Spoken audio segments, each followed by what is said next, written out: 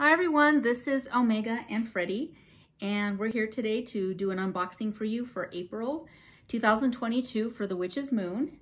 So let's go ahead and get started. If you like this video, please hit the thumbs up and subscribe to our little growing family here. And let's get started. I will have to tell you that this was soaking wet when this came last night, so I don't know what's going to happen once I open this. So let's just let her rip and see what happens.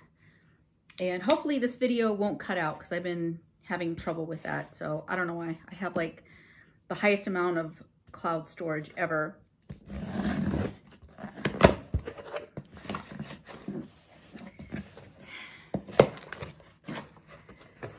So happy birthday to the Aries people and Taurus. My daughter's a Taurus. Stubborn as a mule. Okay. I love Tauruses though. They're wonderful, grounded people. Please don't be stuck. Hey, Freddie, can you help me out? Okay, here we go. How you guys doing? Oh, if you haven't noticed, painted here, this living room here. Everything except for that side wall, which I'm gonna wallpaper, so. But I thought it was a very dramatic color. So we're liking it a lot. Hope you guys do too. Okay, this is what we got here. And we have gold string this time. I'll keep this. Free gift. Okay. Ooh, giraffes.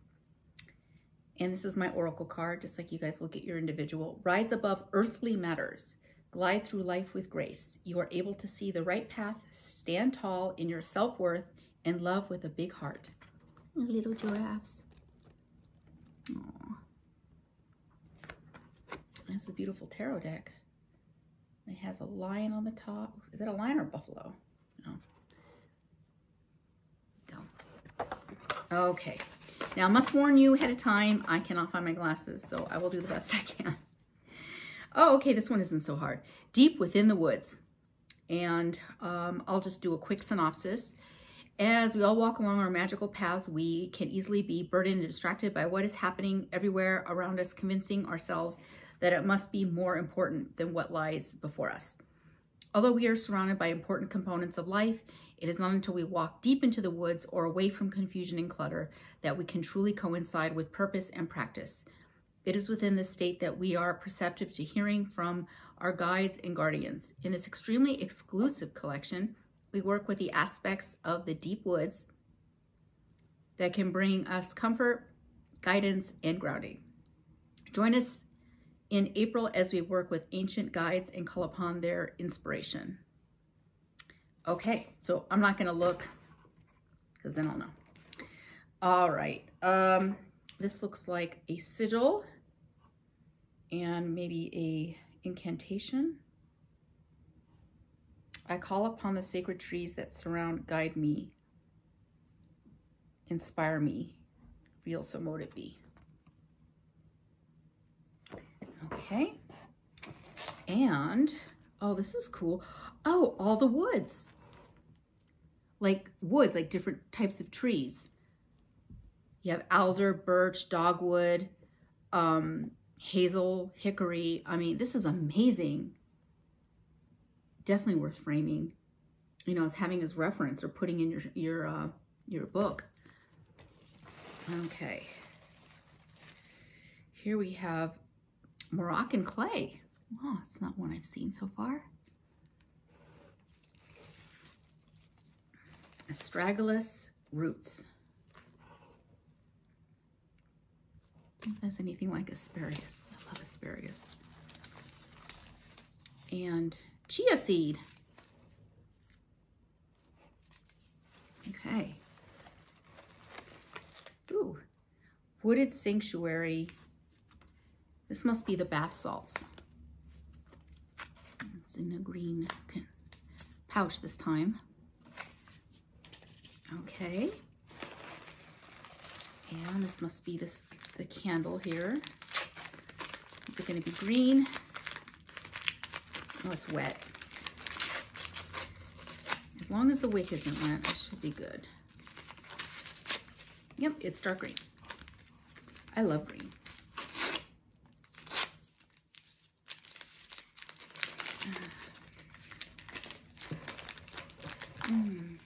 So what's the weather like where you guys are at? It was snowing here today in April. Ooh, it's rolled in some herbs here on the bottom. It's almost like tourmaline bluish green, like a cyan. Smells good. It smells really fresh. Okay. And it looks like we have the Green Goddess. I don't know if this is oil. No, it's a spray. Even better. I love the sprays. And you know what? I could use this because my basement flooded last week and it was horrifying. I went down to do some laundry and 2 to 4 inches, the entire basement soaked. And I was like, okay, what am I gonna do? So, long story short, I got to this amazing plumber, cleared the drain, and, you know, I thought like, you know, what did I put down the garbage disposal that would do something like this? Turns out there were roots that were in the line between my basement and the street. And it's been an ongoing problem. And he told me it was the neighbor's tree that's doing it. So, I mean, he just pulled out a ton of weeds.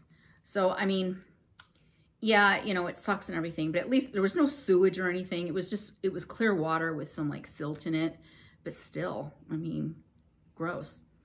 So I could probably use this down there. It doesn't smell bad. It just smells like minerally. Is that a word? It just smells like, just like mildewy, sort of. This smells really good. Okay. Hey, Freddie. Let's see what he's doing. What you looking at, critter? Hey, Freddie.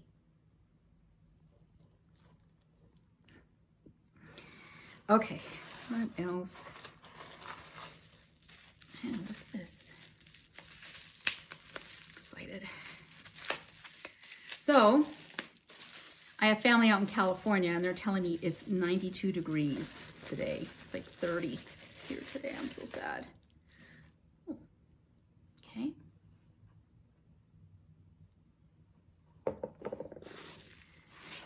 And looks like we have incense, breath of the forest.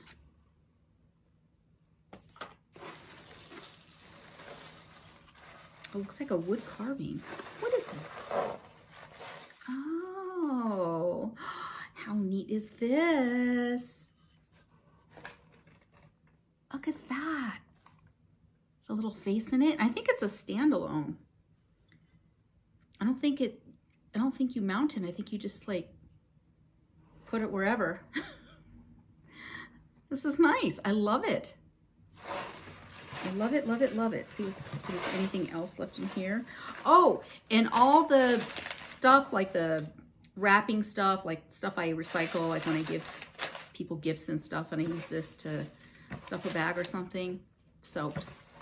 So I have to throw like half my stuff out. It's not that bad because most of it wasn't like value as far as like sentimental value. That stuff I kept up higher.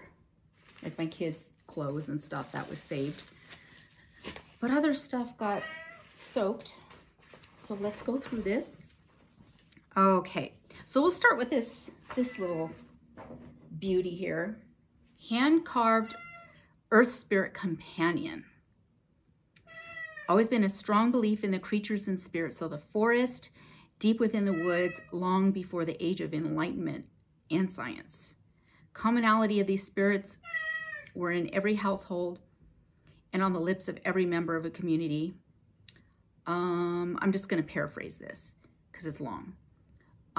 It's like within this belief of understanding the spirits and, you know, spirits in the trees and, you know, the flowers and the water, things like that. Folklore legends of the earth spirits were prominent. There are still many of us that work with these spirits and maintain a balance between interpretation and offerings. So earth, tree, and water spirits, like I said, have been representative within countless testimonies and experiences spanning across from almost all cultures. Important to note that most of these spirits are guardians and protectors of the natural land. And it's important to note that most of these spirits, blah, blah, blah, blah. I'm like repeating myself.